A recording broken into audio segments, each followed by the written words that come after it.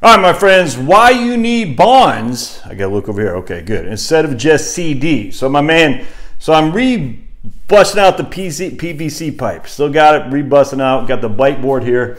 This is where I'm gonna do my new course, my investment. Oh boy. Okay, hold on just a second. All right. Hold on, tank. There you go. So we're gonna do my investment course, investment for regular people, that I am very much looking forward to doing, and I can't wait. It's gonna be fun. I'm stoked. Anyway, but I want to be on the whiteboard because when I did my retirement planning course, it went over real well, man. And I got a lot of customers off that, which is great. And very, very, very few refunds. And there's a lot of it was on the whiteboard. So I want to bring back the whiteboard. It's a little bit more time consuming, but I like it. I enjoy it actually. And I got a different whiteboard. So I want to share with you an email my man sent me here. What's this guy's name? His name was, hold on just a second. The only drawback about doing from here is you can't pause it. I don't know how to pause a video. So we're going to come back to what my man said here. Hold on just a second. Old Jerry, all right? Oops, I don't want that. Hold on a second. So Jerry writes in, this is in response to my a third investment portfolio. A third in cash, it'd be cash, it'd be money market or CDs, a third in bonds, and a third in long bonds, intermediate to long bonds, not short-term bonds, and a third in stocks, VTI essentially. So Jerry writes in, good question. He says, no real issues on your allocation, but why not just do 2/3 into short-term cash, money market, and maybe some 1 to 2 year CDs? The short-term yields are sitting there at 4.5% to 5%. Why not take them for a year or two and then decide how you want to redeploy the extra third? He says, I don't think long-term rates are going to drop that much due to already baked in higher wages. So we don't know. But no, I understand. It's a good question, Jerry.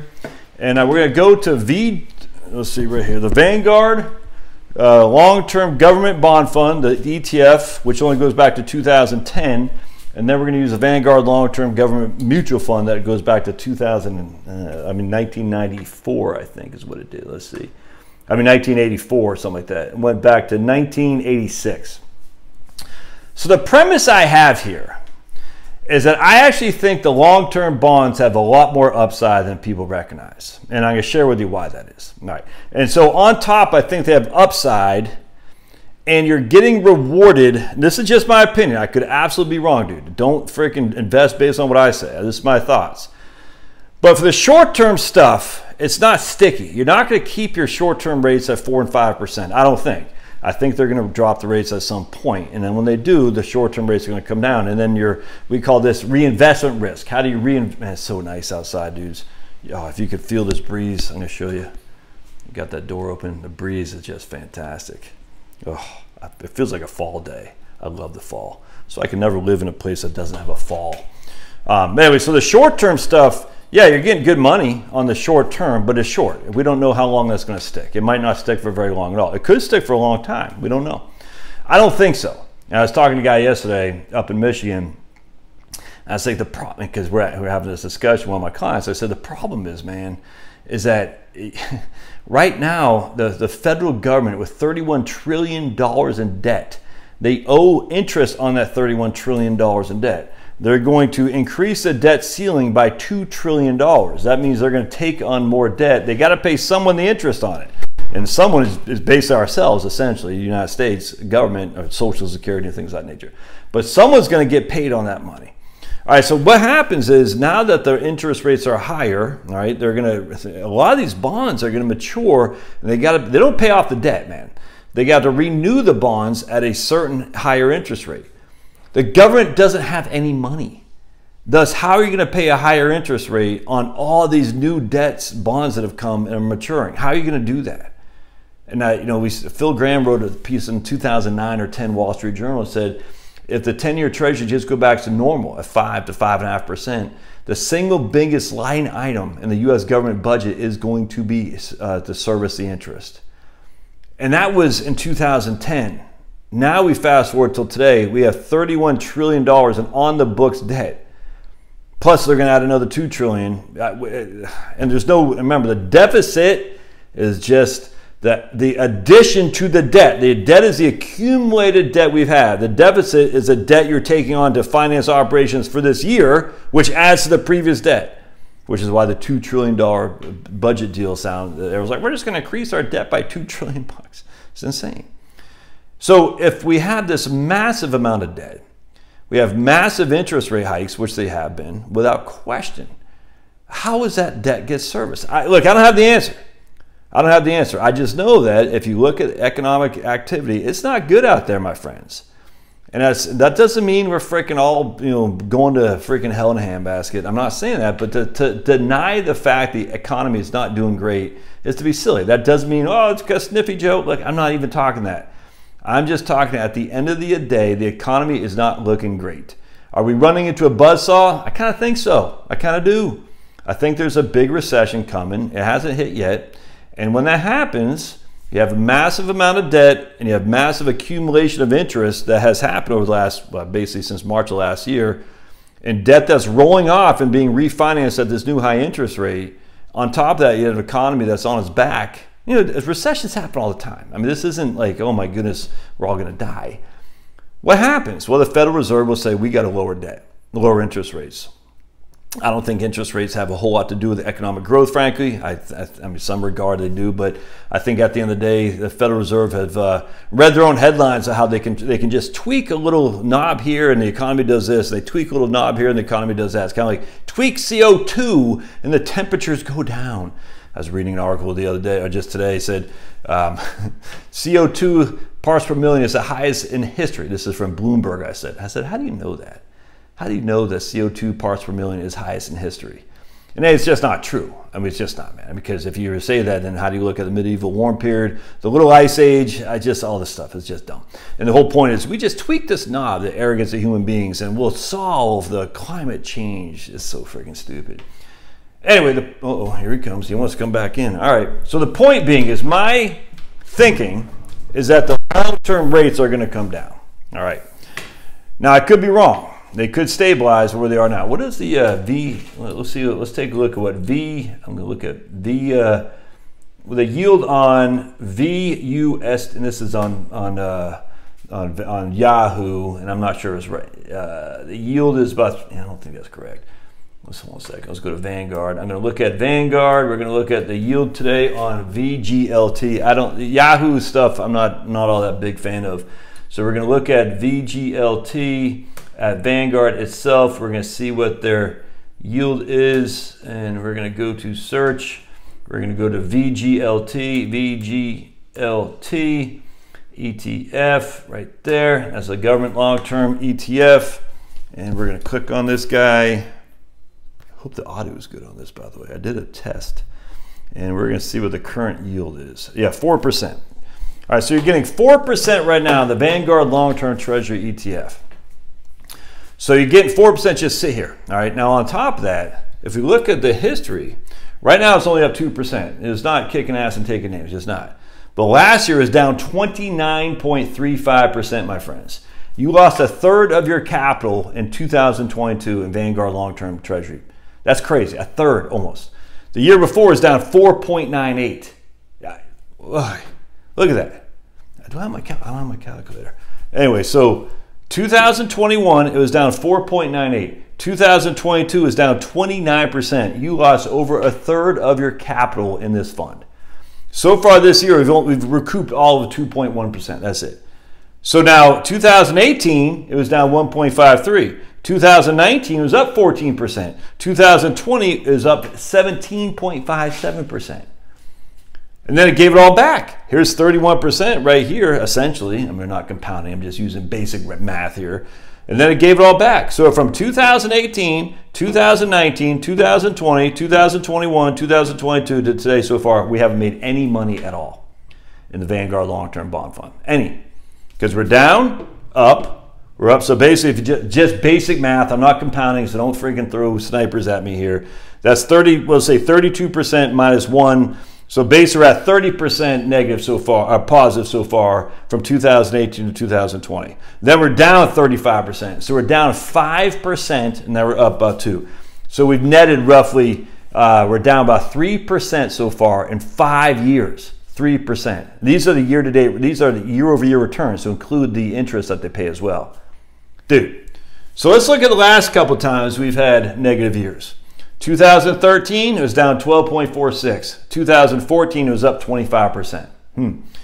2008, it was up 22.51. Why was that? Oh, because everything else was falling apart. The markets were getting killed. What did the long-term treasury do? It freaking kicked ass and took names. It's up 22.51. So in some way you think, there's this thing called flight to quality. When things go south, everyone goes to quality. Until last year. That's what's crazy. But last year wasn't because of people selling government bonds. It's because the interest rates were being raised. So flight to quality. When people get, when there's blood on the streets, people buy government debt. But the dollar is going to be debased. Okay, you keep thinking that. I don't understand that reasoning, but whatever. That line of thought, that's fine. They're going to default on their debt. Okay, you can keep thinking that. I don't get it, but whatever. What are you going to do instead? It's funny too, and I'm not saying Jerry said this. People think CDs are safer than government bonds. CDs are backed by what? The Federal Deposit Insurance Corporation. It's a public-private entity, I grant you. The government bonds are backed by what? A corporation? No, by the federal government. And the tax and printing of the taxable ability of the federal government to get money via taxes and to print money to pay off their debts. You can argue against it all day long. FDIC is not as secure as the actual federal government. That's just a fact, Jack. All right, so 2008 was up 22%. 2009 was down 12%. Oh, 2010 it came back 9%. In 2011, it came back 30% almost. 2012 was up like 1.5%. No big deal. So here, look at that. In these 4 years, we're up 10, 20, 50% in those 4 years' time. 2013, it gave way 12.5%, and then 2014 is up 25%. Now let's look over here. 1987 is down 2.98. 1988 was up 9. 1994 is down 7. 1995 was up 30. 1999 was down 8. 2000 is up almost 20%.